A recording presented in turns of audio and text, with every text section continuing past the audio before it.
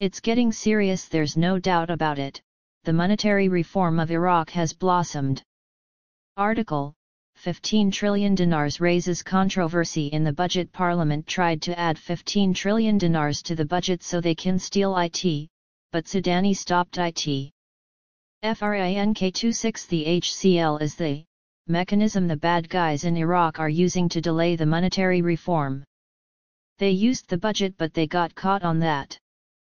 They changed the numbers. It is an RI, a reinstatement. Those that insist this is an RV, you're ignorant.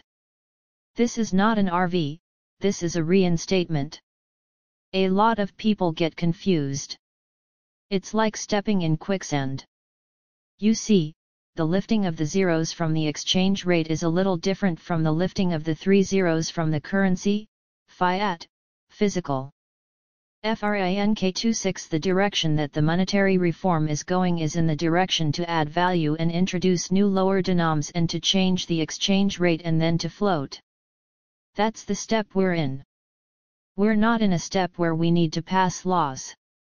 We're not in a step where we need permission from anybody over there, over here, over there, United Nations Security Council, the United States Treasury, nobody.